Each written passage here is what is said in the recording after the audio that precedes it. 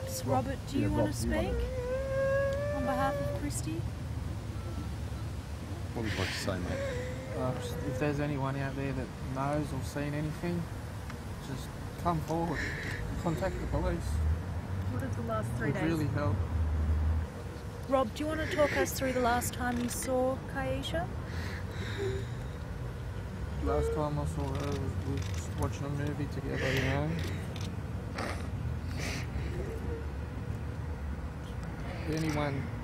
Someone must know something. Please come forward. What kind of personality does she have?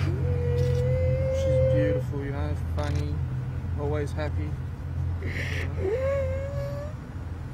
Was that on Saturday that you were watching the movie? The last movie we watched was The Golden Compass. Rob, how have the past 48 hours been for you and Kristi? Can't describe how it's been. You don't know until you put yourself in my shoes. Just hope that she's found as soon as possible. It's what we need. Safe and well. How hard is it for you the longer this goes? It gets harder by the minute. Rob, we've all seen such beautiful pictures of the little girl. Can you tell us a little bit about her, what she's like? You know, what as parents you really like about her? She's always happy, bubbly, you know, love playing, you know, just like any kid would.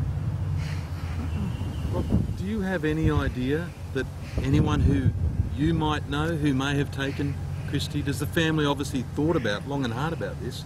Does anyone have any idea? I have no idea. If I had any idea, mate, we'd be there looking. The police have expressed hope. Obviously everyone is hopeful, and that's one thing you've got to hold on to. We definitely are. I'm Kristi's father, actually. Yeah. I actually first saw it on the 6 o'clock news on Sunday afternoon.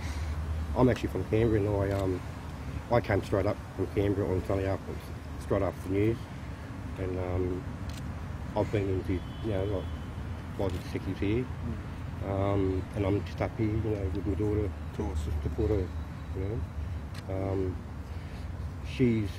I've asked her, you know, what happened, and she's just told me that Kiesha, at the units where she lives, that there's always all these stray cats, and she likes playing with them, and Kristi, you know, and this is what she told me, that she thinks that Kiesha has just gone up and got out and went and plucked the cats. And I think someone's got her from there. Yeah. That's all I know. And if they do, and they're listening? And if they do, if someone has got her, give her back, or just contact the police. Thank you.